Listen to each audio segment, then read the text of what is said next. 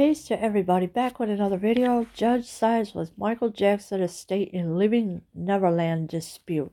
And as you can see, here is Michael Jackson with Wade Robson when he was a young boy and his family. A federal judge is leaning towards granting the Michael Jackson estate's move to take HBO to arbitration in its dispute over the documentary Leaving Neverland. So the judge is leaning towards, and of course he's granting the Michael Jackson estate's move to take HBO to arbitration in its dispute over the documentary Leaving Neverland. Judge George Wu issued a tentative ruling on Thursday in which he denied HBO's motion to dismiss the estate's case. Wu is expected to make the ruling final by the end of September. So the judge denied HBO to dismiss the estates of the Jackson estates. So, and of course, Wu is expected to make the ruling final by the end of September. So hopefully whatever that decision is, that's the decision it will be. The 4-hour documentary features allegations of two men, James Safechuck and Wade Robson, who say they were sexually abused by Jackson over the course of several years when they were young children. The Jackson estate argues that by running the documentary, HBO violated a non-disparagement agreement from a 1992 concert film from Jackson's Dangerous tour. So the 4-hour documentary, it did feature James Safechuck and Wade Robson, who are a bunch of liars, and they were sexually abused. It never happened because that was a lie. It's all fake. Over the several years, when they were young children, it never happened because nobody saw the police report or nothing, because there is no police report, so they lied.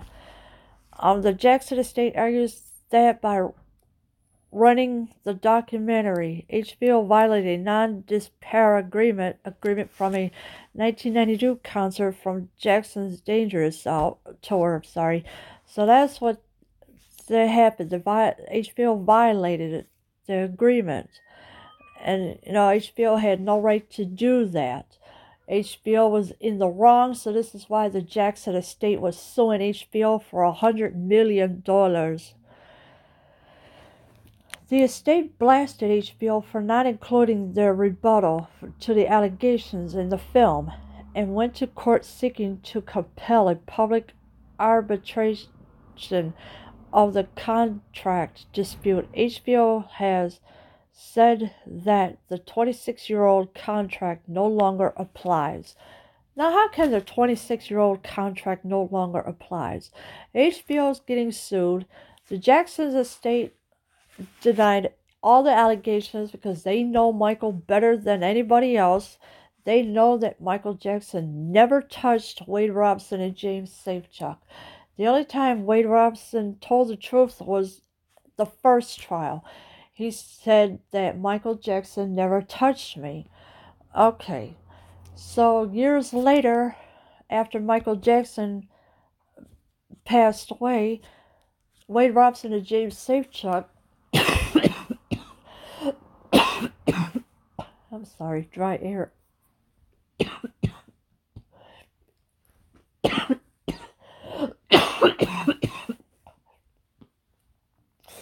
So years later, after Michael Jackson passed away, that's when Wade Robson and James Safechuck say, "Oh, Michael touched me here and there."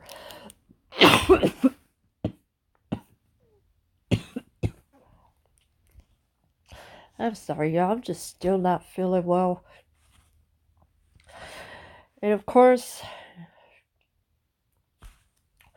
the Jackson estate has denied all the allegations against Wade Robson and James Safechuck because they were liars.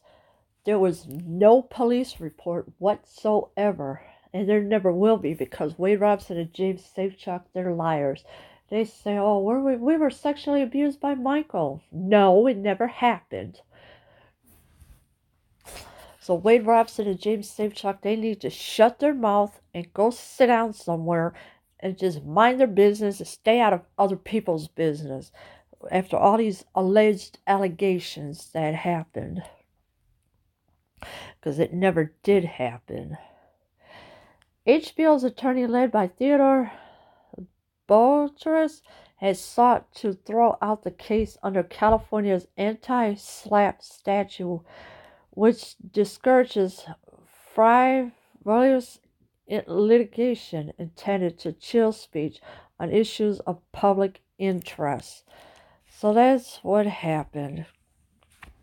So HBO's attorney is led by Theodore Boutros, and of course has sought to throw out the case under the California's anti-SLAPP statute. Now, I don't know what that one is about, but it's a little new to me right now. Wu had earlier suggested that HBO file the anti-SLAPP motion, but in his tentative ruling, he concluded that the statute does not apply to request for arbitration. So it doesn't include that.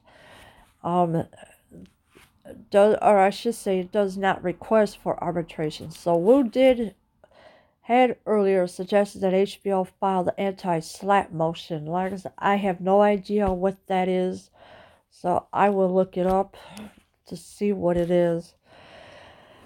In court on Thursday, Boutros asked the judge to reconsider. So the attorney asked the judge to reconsider, and I have a feeling that he's not going to reconsider. It was filed to chill speech, he argued. It was filed to tell the world, don't talk about child sex abuse. A company like HBO may be able to fight back and move forward. Others might not be able to do that. So there was a chill speech. It was filed to tell the world, don't talk about child sex abuse. Don't talk about it. That means keep your mouth shut about it. A company like HBO may be able to fight back and move forward. Others might not be able to do that. So others may not be able to do that, but that's what the file thing was about. Don't talk about child sex abuse. So then, in other words, keep your mouth shut. Don't say anything. Wu acknowledged that the legal issues in the case are close calls and that his ruling will likely be appealed. So Wu acknowledged that the legal issues in the case are close calls, and of course his ruling will likely be appealed. You're a big company. They're a wealthy estate. He told HBO's lawyers, it's a clash of the titans. Well, of course the Jackson estate is wealthy. I mean, look what Michael has done for everybody. He's helped a lot of people. He's helped children to get better when they were sick. He helped children that have cancer. That was a big part of his life. Yes, he has done tours, like the bad tour, the dangerous tour, anything you could think of. He's done it all. Outside court, John Branca, a co-executor of Jackson's estate, said that HBO has been trying to avoid a public airing on both sides of the story. So this John Branca, he's a co-executor of Jackson's estate. He said that HBO has been trying to avoid a public airing of both sides of the story. So, excuse me. So HBO's been dodging questions here and there because they know that the truth is coming out now, that nothing happened. And if you have watched Chase or Michael Jackson Chase the Truth, all the truth is right there, what really happened. And of course, HBO is going to get caught up in either way.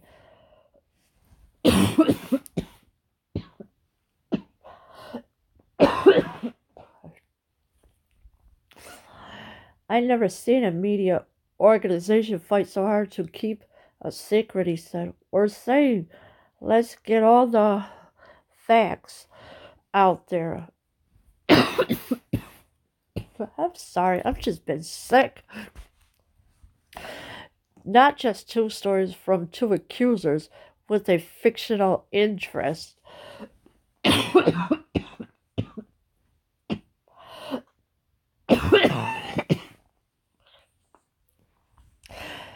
Oh, I'm sorry, y'all. Oh my gosh, I don't know. I'm trying to get better. Alright, so, in the meantime, two stories from two accusers with a fictional interest. So these, Wade Robson and James Safechuck, they made up this fictional story saying, oh, Michael Jackson did this and did that to me. No, it never happened. As long as there is no police report, it's all a lie. Because if it was allegedly happened years ago, why wasn't the police report filed about it? Where is the police report? Where did that go? There is no police report on these two saying, oh, Michael did this and Michael did that. None whatsoever. And of course, with Wade Robson and James Safechuck, yes, they are lying money grabbers. They tell lies all over the place. They just can't keep a straight face and tell the truth. Wade Robson and James Safechuck, they lied under oath and perjury. That's what they did. They lied under oath perjury to make up all these lies about Michael Jackson that are not true. A spokesperson for HBO said, we are waiting to see the judge's final decision. So now you got a spokesperson for HBO saying, oh, we are waiting to see the judge's final decision. I'm just going to guess and say that HBO is going to get denied all the way around. And that the judge is going to take the Jackson's estate side. That's what I think is going to happen because, when it comes to HBO, they were not telling the truth. Wade Robson and James Safechuck, they were not telling the truth. They lied all the way around. And of course, Dan Reed, the Mr. 4-hour documentary, who has split it up into two parts, that was all a big lie too.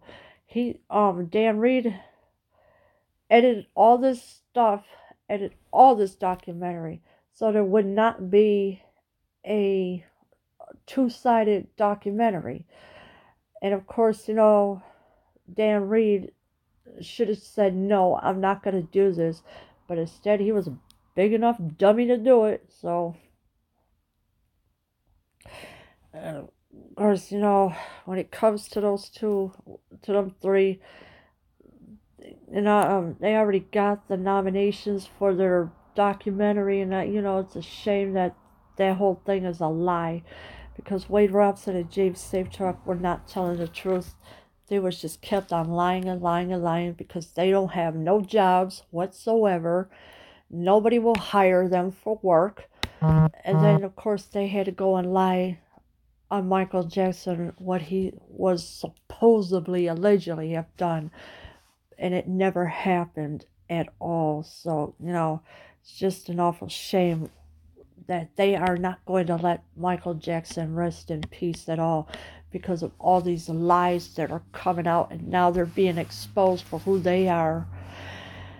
Leave your comments below. I am out.